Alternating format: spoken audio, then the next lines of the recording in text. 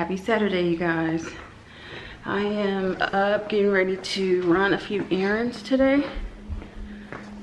I got Babe on the phone. Say hi, Babe. Hi, Babe. Say hi. What's going on? Hello, good morning. Oh, God. Babe is on his way home. Right. Babe is on his way home. He'll be here, I guess, later on sometime today.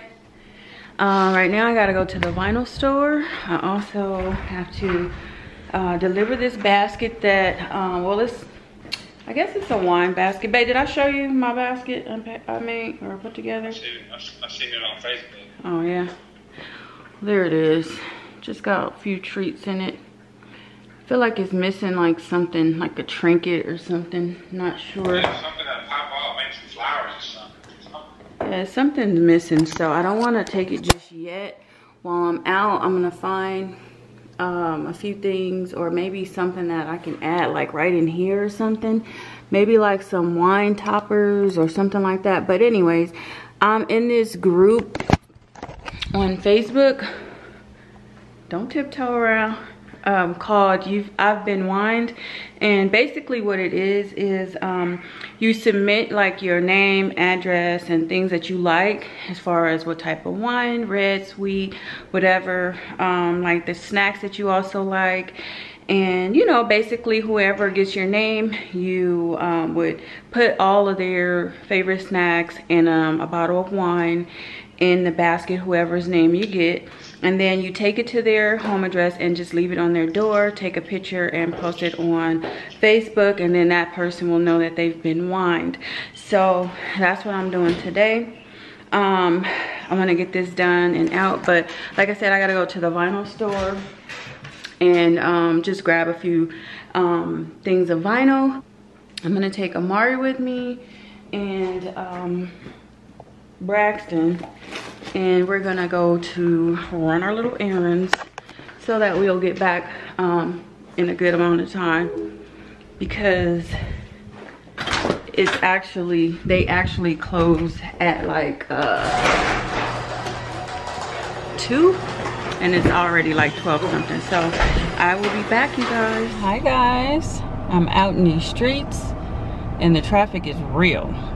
I just left Home Goods. I went to get the car wash.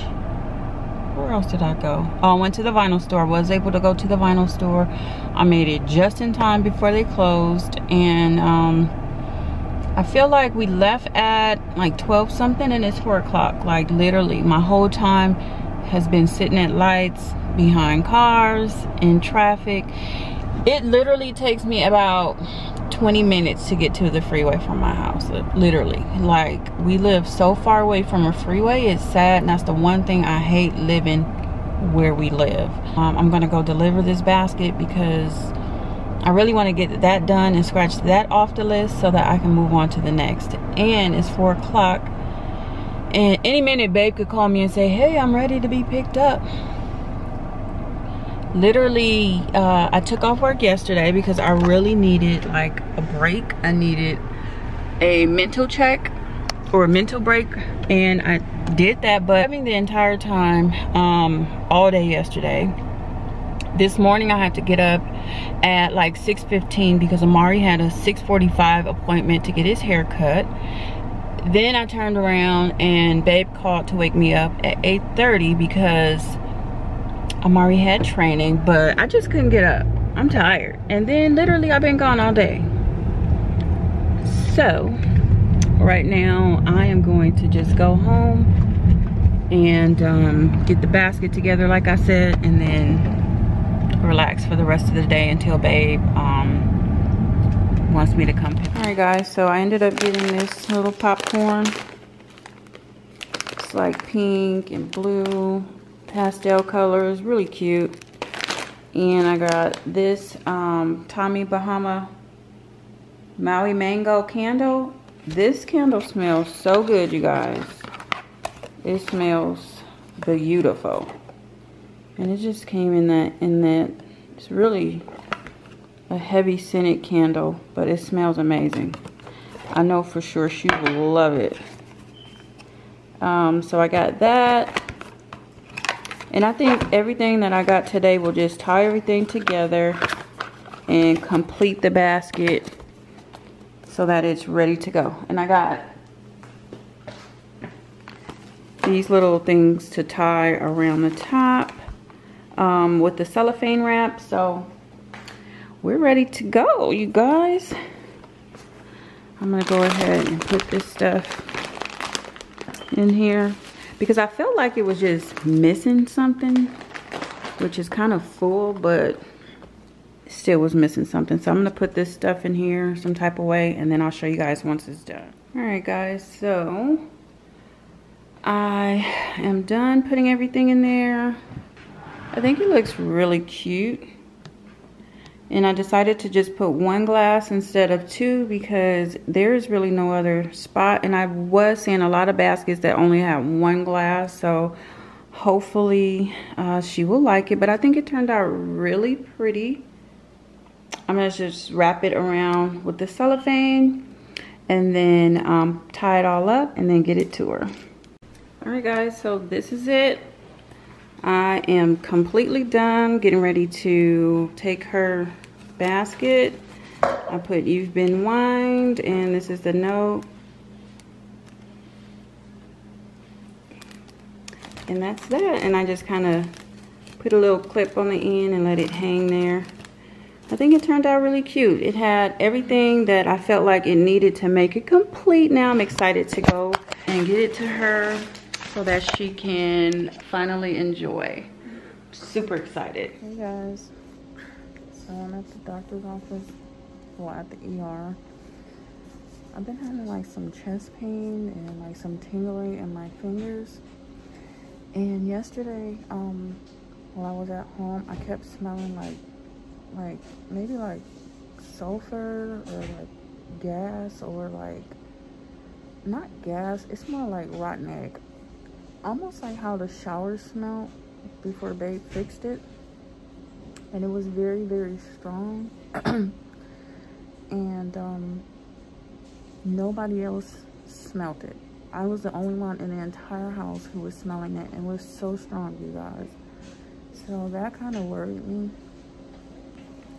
So I decided to come today because my chest was hurting on Friday.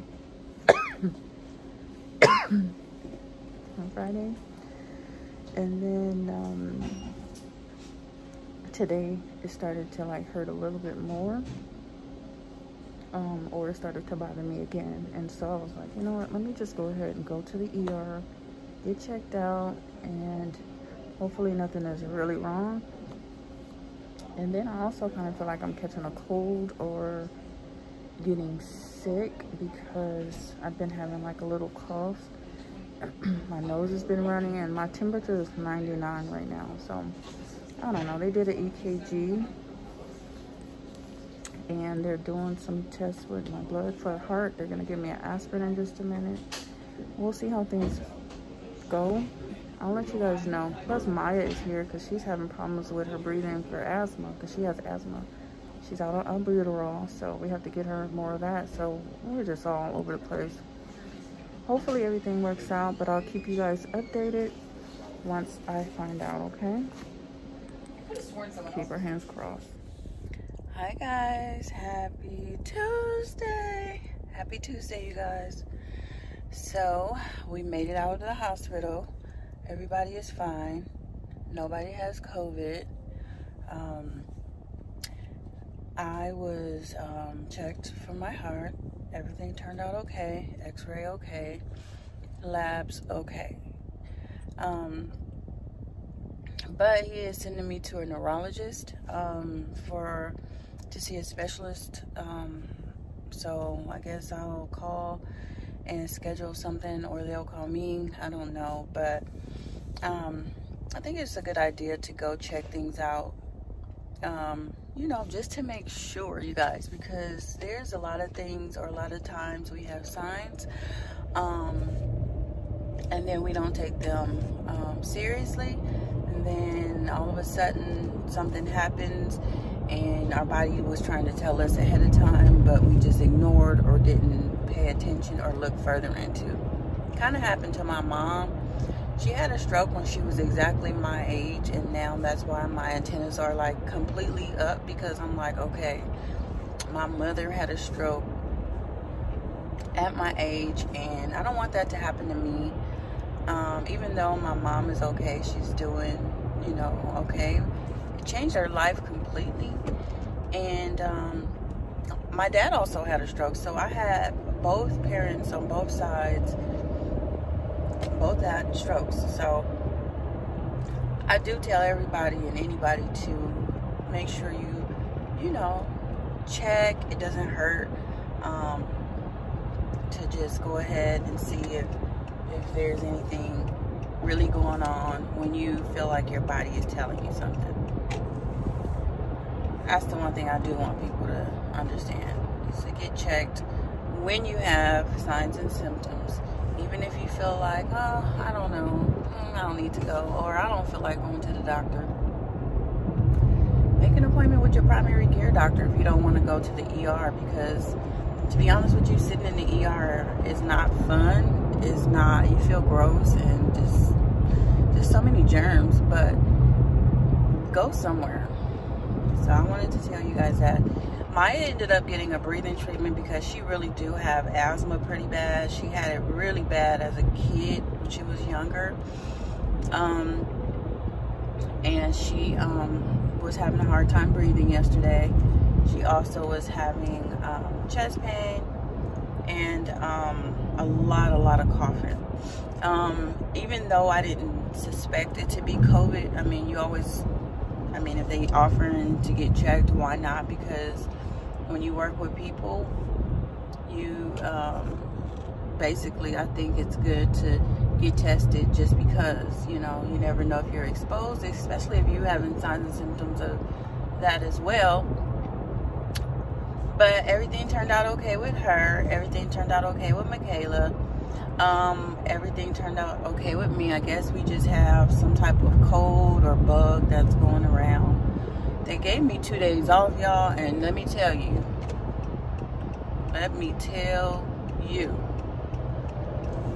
I woke up this morning like, oh, I could sure use them days off, but I ain't gonna do it. I'm gonna be a good employee and take my butt to work. So that's where I'm headed now, you guys. I'm headed to work. I just dropped off Amari and Braxton. They are at school, and now I'm headed to work. Babe is in Florida. We were on the phone it's like 6 hours, and I hung up the phone because I needed to call Mikayla. Then I wanted to come on here and talk to you guys for a minute, because I wanted you guys to know, or just give you guys an update on what was going on with me and the girls last night. Even though I didn't show you guys, but they were there, okay?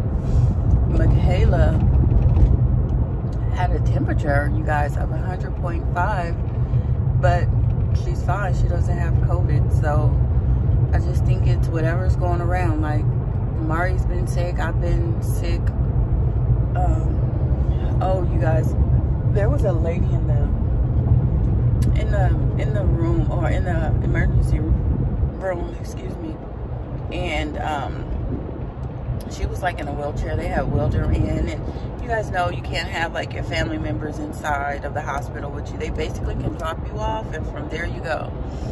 So she was in there, and she was like in her little wheelchair sitting next to me. It was like one chair between us, and it was like she was trying to hold in her cries, her tears, or whatever.